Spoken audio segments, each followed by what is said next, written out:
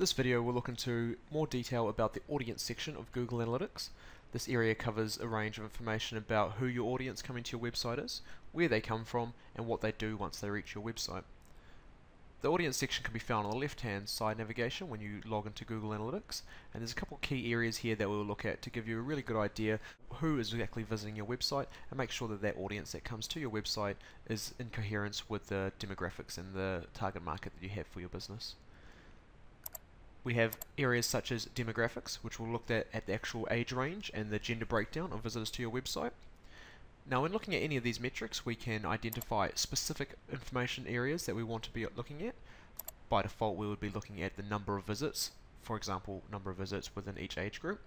But we could also break this down to the average number of pages per visit per age group, to give you a broad range of information about different areas of your website and how people interact with them.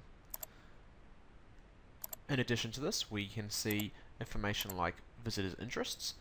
All this information is aggregated from Google's search tools and from its information on its website. These interests will give us an idea if the people visiting our website have similar interests to the industry our business belongs to, or if it is relevant to the search terms that they're looking for. An important part of the audience information that we can identify is our location information, and this is identifying exactly what part of the country, or if not the country, the world, your visitors are coming from. Now, this can be very important for your business to identify that the market that is visiting your website is in fact within the range of countries that you would serve.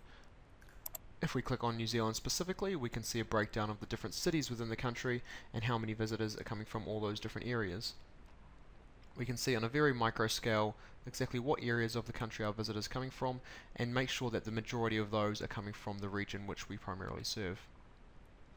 Furthermore, we can see specific data about individual cities within the country, such as the number of visits, average times on the visits, and the average number of returning visitors.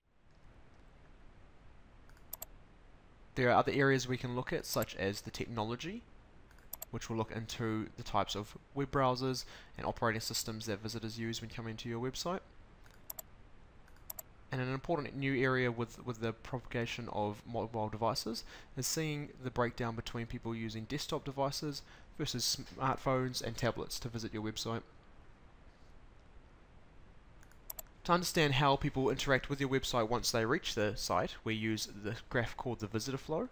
And this is Google Analytics' tool which demonstrates to you how people behave once they're on your website and what the flow of information is once they get there. We can see within this graph the movement of traffic throughout the website based on the start to the several interactions thereforth of visitors coming to your website.